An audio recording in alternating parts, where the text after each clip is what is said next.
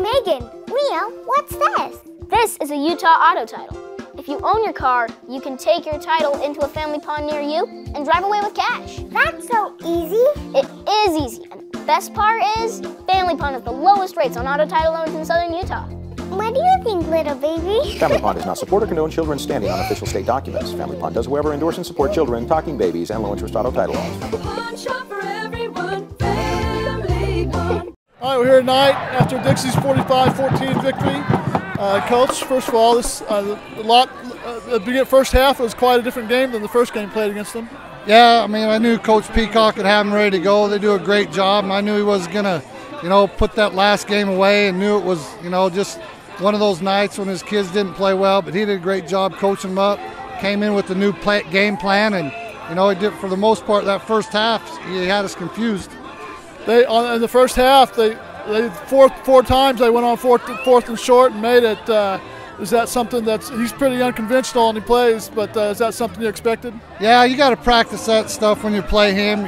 Expect the onside kick, the fake punt, all that kind of stuff. He'll go for it on fourth down, and with that offense, if he figures he can get 3 or 4 yards every down, he's going to get a first down if he goes for it on fourth down. So he's going to pull out all stops and see if he can beat you that way and ball control it.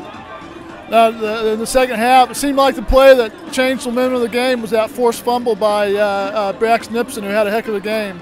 Yeah, he did a great job. I mean, that interception he returned for a touchdown there was probably a big turning point. They probably still had a chance to get back in it with a touchdown and an onside kick, but, he picked that off and ran it in. He just had a great game tonight.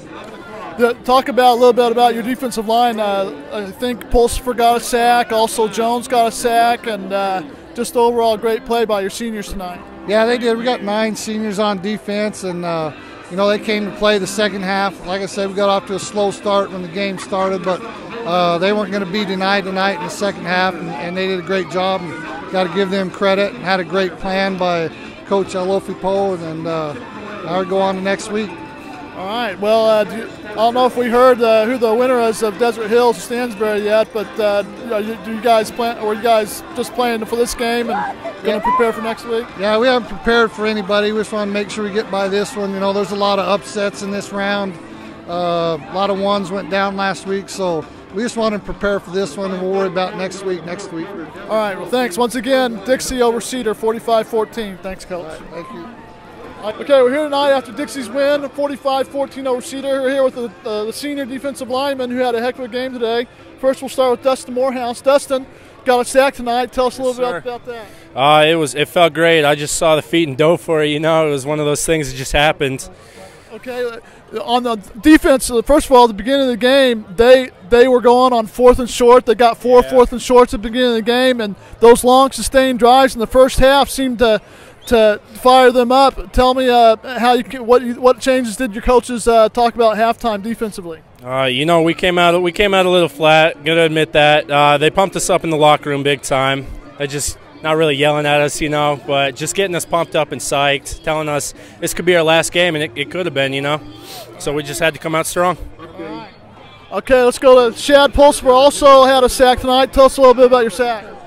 Well, just when everyone does their job, it makes everyone else look good. So everyone did their job, and that's what happened. I just got the credit. You play on the end. Are you more of a defensive end or an outside linebacker? Defensive end, yeah.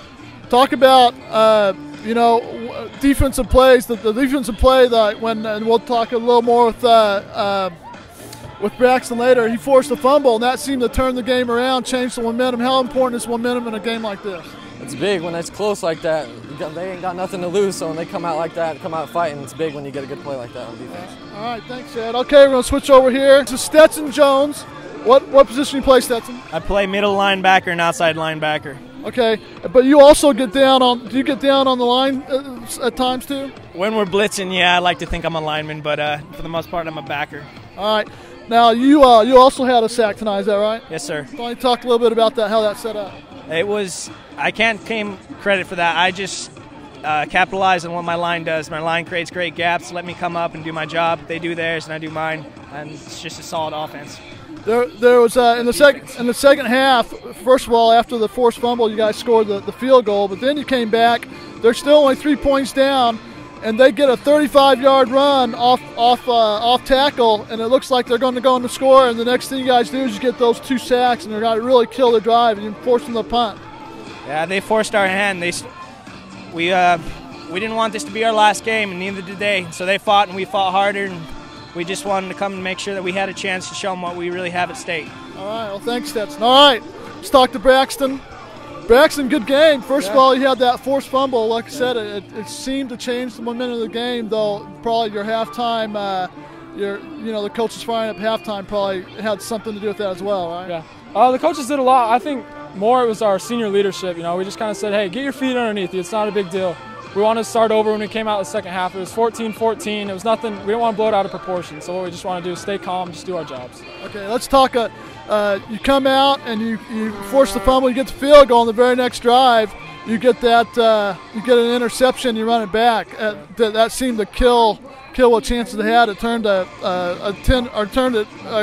really quickly for your side. Yeah. Hey, pick 6 for a D lineman's every D lineman's dream. So hey, I was lucky to get it. That was fun. All right, let's talk. Again, you mentioned your senior leadership. You got 9 seniors that start for your defense. How important is it to have not only the senior leadership playing on the field, but also helping out the younger guys to help them grow in a game like this? We got the 9 seniors, but I think we also got either 2 or 3 sophomores, so I think it's important just to be positive with them. If they make a mistake, don't jump them too much, just be positive. We all hold ourselves accountable and hold each other accountable to do our job, and it's a lot easier when you know the guy behind you's got your back. All right. Okay, thanks. Once again, Dixie beats Cedar Hills 45-14. Thanks. Thank you.